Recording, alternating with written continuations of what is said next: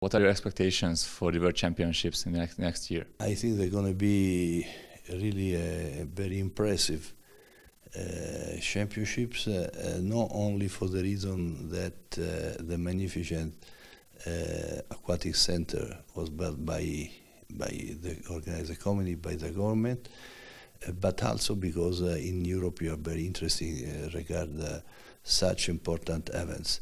It's going to be the top best competition soon after the Olympic Games, and I think that the Hungarian team is so strong. It's going to be really a success also from the expectation of the spectators, and so I think that it's going to be really amazing, spectacular program. What do you think about the venues so far?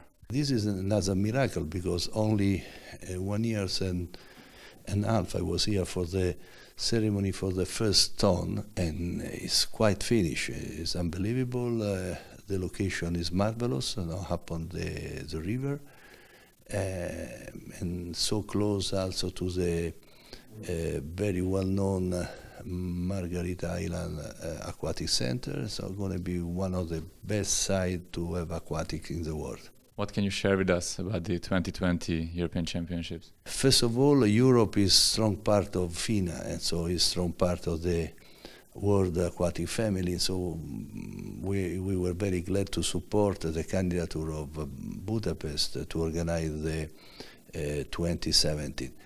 Soon after, 3 years later, we're going to have a European. I think that it's going to be another wonderful opportunity to test, to practice, to swim, to play in the new aquatic center. And I think that we're going to have also a lot of other important continental events. I am sure that the organization is going to be fantastic. We have a lot of activities in Europe and in the world. And I want to underline also that before of the Worlds, before that July, we're going to have also another very important activity, the final 6 in water polo, the Champions League for clubs.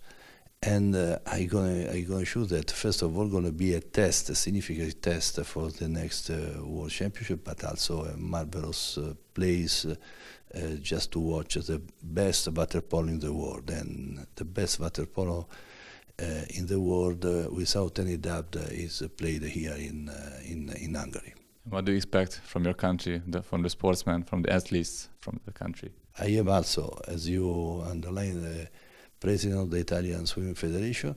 In our country, all the aquatic disciplines are under the umbrella of the federation, and of course, also for us, going to be a very serious